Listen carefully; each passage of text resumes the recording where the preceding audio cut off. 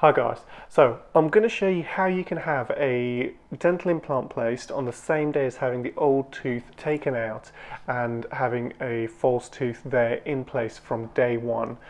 This is really great because you don't need to wait for the bone to heal when you take the tooth out, and you don't have to wait sort of 3-4 months for the implant to heal before you can have a fixed tooth put into position. Okay, now I will warn you, one of these photos that I'm using does have a little bit of blood, but to soften it off, I've just made that photo black and white. I'll warn you before that comes. Okay, so this is Catherine.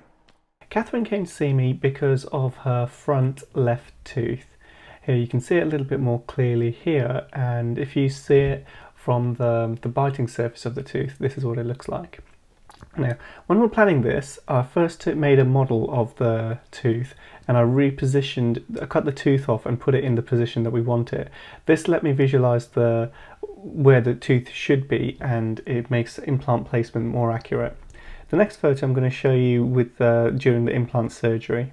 Okay, so you can see the implant is in position, and I've made a little matrix, we call it, to help me get the shape and position of the temporary tooth exactly right. The temporary tooth is made outside of the mouth, and then we just stick it in. Okay, and then it's a case of just letting the whole thing heal. You can see that the implant tooth is a little bit shorter. Two reasons for this: because we actually made both of the front two teeth shorter, it looks a bit better like that, but also this tooth, because we put it in on the implant straight away, it is designed only to be there for decoration. It's not there to take biting loads and things like that. If you start doing that, then the implant's going to fail.